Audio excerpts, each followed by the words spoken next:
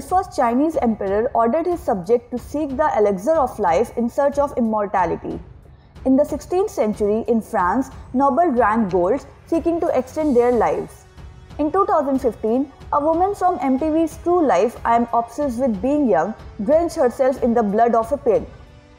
In 2019, the search for eternal life is done in many ways, which was mostly scientific. Funded by Silicon Valley elites, researchers believe they are closer than ever to tune the human body so that we can finally live forever, even if some are worried about the pseudoscience in this sector.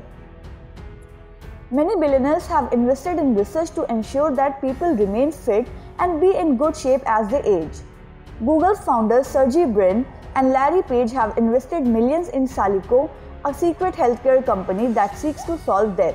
Amazon founder Jeff Bezos and billionaire Peter Thiel advocate for Unity Biotechnology, which hopes to tackle the effect of aging. The idea of immortality may sound like something from a sci-fi movie, but the actual experimental methods are far away from the brain in the box, the human body in the freezer, or the heart wired to a machine.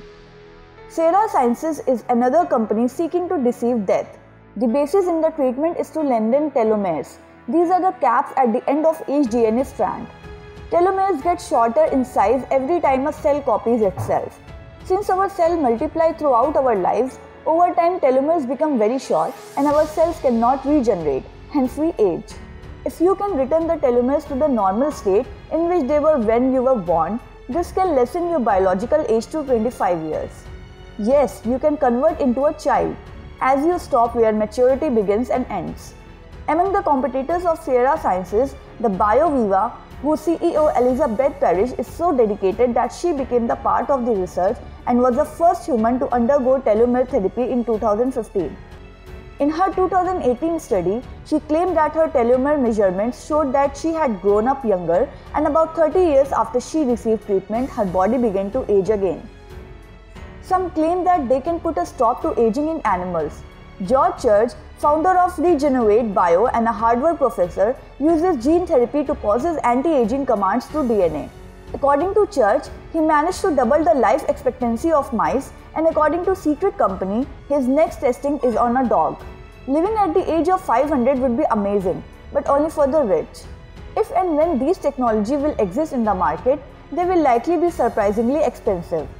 Demand could eventually reduce costs, but in the meantime, non-billionaire people would see a lot of deaths.